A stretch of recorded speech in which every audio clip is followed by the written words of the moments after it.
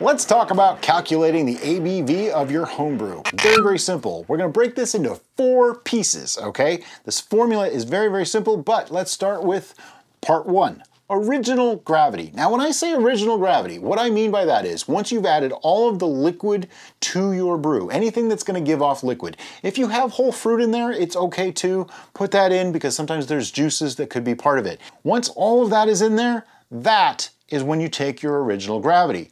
You can take it before or after adding yeast. Some people like to wait to add the yeast until afterwards because the yeast can stick to it and it can make things a little bit weird. If you have other floating solids that don't give off juice, you might want to hold off until you take your original gravity first.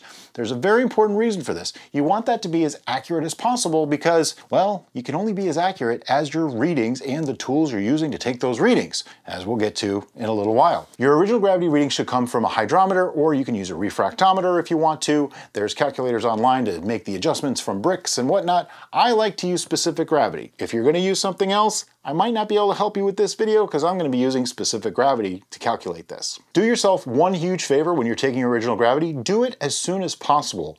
Don't wait days or weeks before you take your original gravity because it's no longer an original gravity at that point. Now it's a fermented gravity.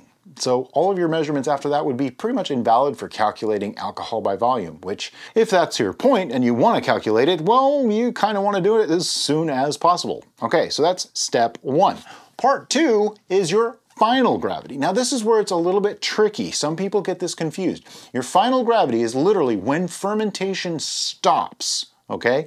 That's it. That's the final gravity. If you were to dilute that or anything like that, you'd probably want to take that as your final gravity, but try not to dilute your brews unless you absolutely need to, so that's a whole other topic, and we do have videos on calculating that sort of thing, and I might even do another more complex video trying to keep this one as simple as possible. But anyway, final gravity literally just means when the brew is finished. This number should be lower than your original gravity. In other words, if your original gravity was, say, 1.100, your final gravity could be something like 1.000 or even lower, like 0.994, 0.996, something like that. So your final gravity is also before you back sweeten. So if you were to back sweeten and pasteurize or stabilize in any way, you want to make sure that the reading is before you add those other sugars because they don't reduce the amount of alcohol you have, they don't change the amount of alcohol.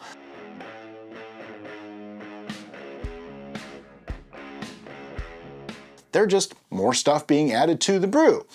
Yes, I am very aware that if you add enough of these sugars or things like that, you will actually change the volume of the brew and it does actually alter the ABV, but that's a little bit more complicated than we really want to get into here, and everything about homebrew is an approximation anyway, so you can make it as simple as you want or as complicated as you want. I'm trying to keep it just a little bit simple. What we do is we take that original gravity minus the final gravity and take that number right there, multiply that by part 3, which is the coefficient. I use 135 as my coefficient. You've probably seen other people that use 131.25. That's accurate up to around 7 to 8% alcohol.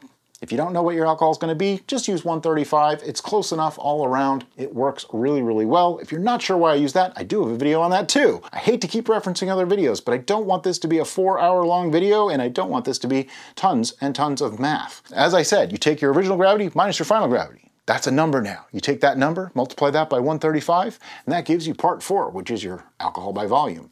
Very, very simple. So the formula is, in parentheses, OG minus FG times 135 equals ABV. And that's how you calculate alcohol by volume for homebrew. Remember when I was saying before that you can only be as accurate as your tools? Well, most hydrometers really only have a dot every 2 points. So when people come back and they say, oh, well, my alcohol by volume is 10.7624.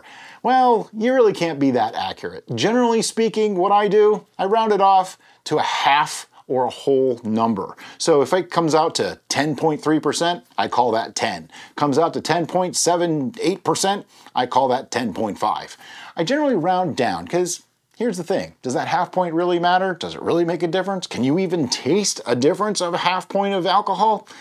I know I have a really tough time with anything less than 1 point of alcohol by volume, so I don't think it really matters all that much, and better safe than sorry. One thing of note, in the US at least, winemakers only need to be within a percentage point or two of the actual ABV in order to be legal. So as a home brewer, if you're within half a point, you're doing better than most commercial winemakers have to. So it's really, really simple. If you have any questions on how to calculate your ABV or about the way we did it in this video, let me know in the comments below and we'll be happy to help you out. In the meantime, thanks so much for watching and have a great day.